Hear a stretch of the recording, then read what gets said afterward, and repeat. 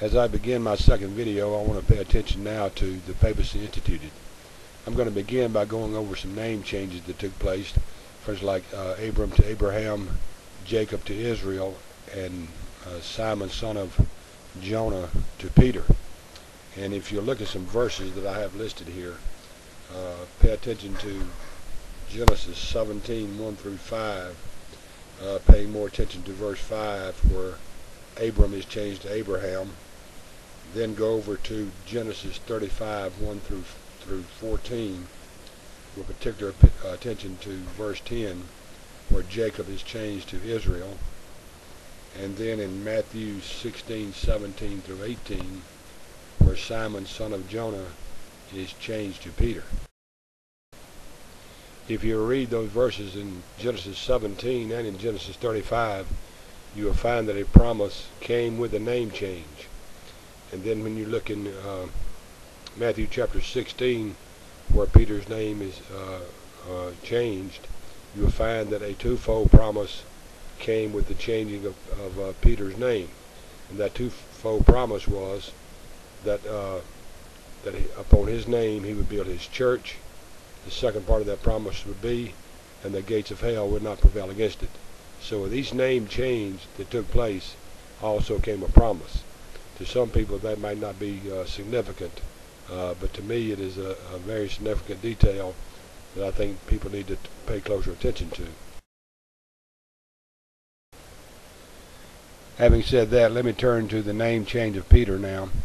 And in all the commentaries that I listed that will be in the sidebar, each one of those non-Catholic writers agree that it is Peter, it is the object that Christ is talking to. In other words, Peter is the rock. It's not Peter's faith. It is Peter that is the rock.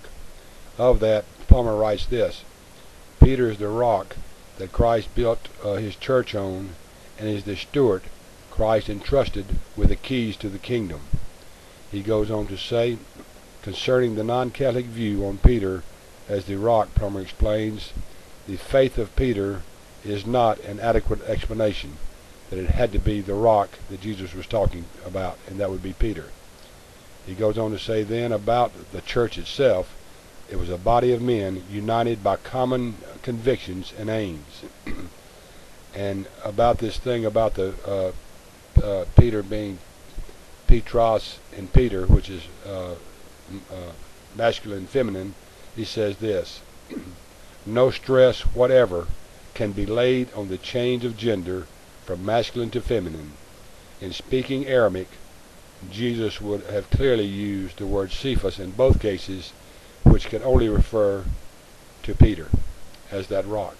And all four of those commentaries, again by non-Protestants, agree that Peter had to be the rock.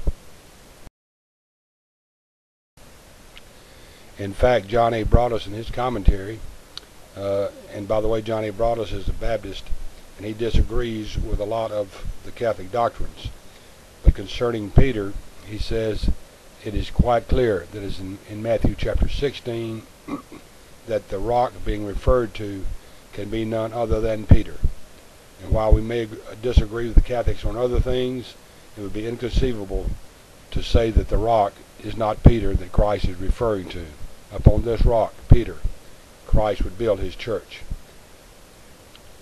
Matthew, you remember, is writing to a Jewish audience so they would understand this.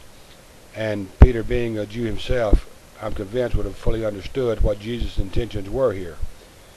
If you would go back to Isaiah chapter 51, you will read there where Abraham was called a rock as well. So it did not rob God of anything for Abraham to be called a rock. In fact, God is calling him the rock.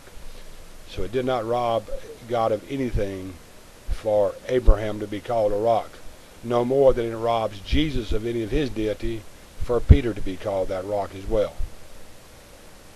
In talking about these keys a minute and trying to tie this together, let me read you something out of Isaiah, and you read the whole passages there together in Isaiah 22, 1 through 25.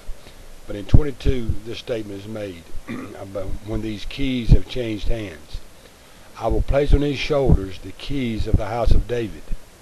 He shall open, and no one shall shut, and he shall shut, and no one shall open. I'm convinced throughout my study of the Scripture that in the New Testament, when a person makes a reference to the Old Testament, and it is clear that Jesus is referring back to that Jesus is referring back to Isaiah chapter 22 concerning these keys.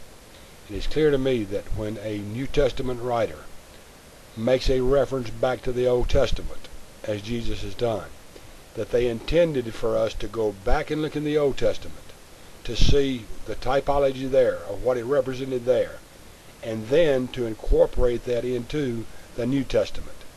And that is what Jesus is doing here. The Davidic kingdom is one of the themes of the book of Matthew. He opens it up with the line of David. This is a dynasty that's going on. It's the Davidic kingdom, the Davidic dynasty that will never end, as God promised David. And here he has a gatekeeper in Isaiah 22, or a prime minister, or a person who is in charge of opening and closing those doors. And in absence of the king himself, this person is in charge of that kingdom, or David's house, or in the New Testament, that kingdom. And it is very clear to me that Jesus looked back at Isaiah 22, and now it is our responsibility then to incorporate that into Matthew chapter 16 to see what he's trying to say there.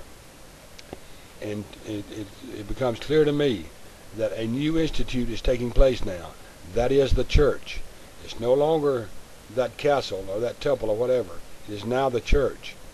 And just as the person in Isaiah 22, the prime minister, or the person in charge of opening and closing to David's throne, so to speak, now that responsibility, or the prime minister, the keys are being handed over to Peter, where he now becomes the prime minister, where he now becomes that gatekeeper, that person who looses and binds.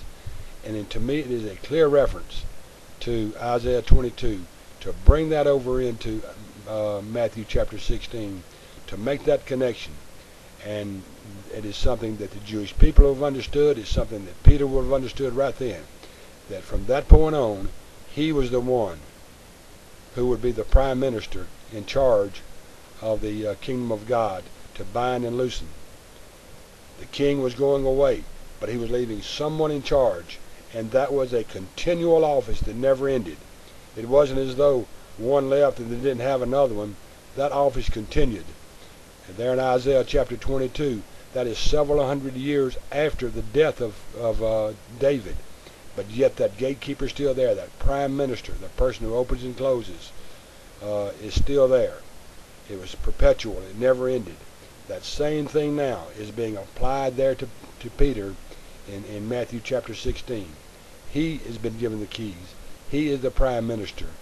And while the king is away, it is his responsibility to see that office, that office is carried on, that it does not end, and that indeed that person that followed him, like Peter, would be in charge of the church of God here on earth today.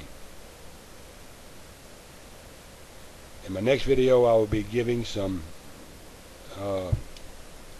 resources from the Bible about how the papacy was perpetuated, the authority which it used through the Bible, and then through some of the early church. I hope I've helped you some in this video. And again, Albert, I appreciate you giving us the opportunity to do this, and your genuine courtesy in extending the number of videos we can make on this.